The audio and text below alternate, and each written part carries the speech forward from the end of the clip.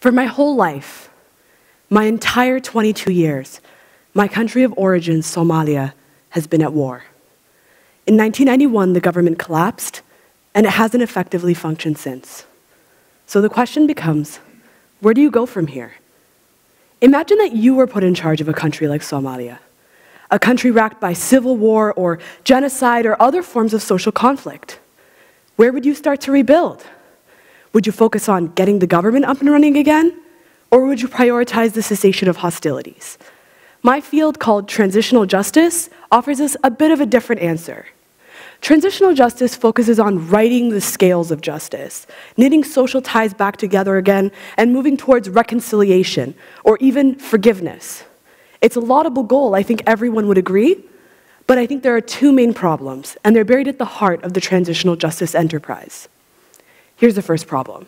Transitional justice is too often directed from the outside in. It's prescribed as a solution from the international community that doesn't arise organically from within the conflicted society itself. And while academics that focus on transitional justice and international governmental organizations are very well-intentioned, they often don't have those intimate, local experiences of conflict in order to be able to determine what form of justice a society would need in order to mend. And that leads us to our second problem. Transitional justice is wedded to a vision of the world that is idealistic, but also limited.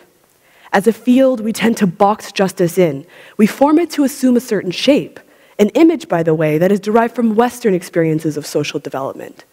But if you create an ideal vision of justice, you exclude the possibility of authentic, alternative visions of social reshaping.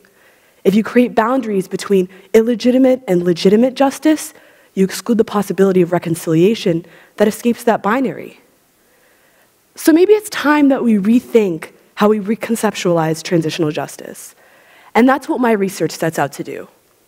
What if instead of directing societies towards Western oriented models of social change, instead we allowed them to chart in their own image, on their own terms, what the emerging society should look like?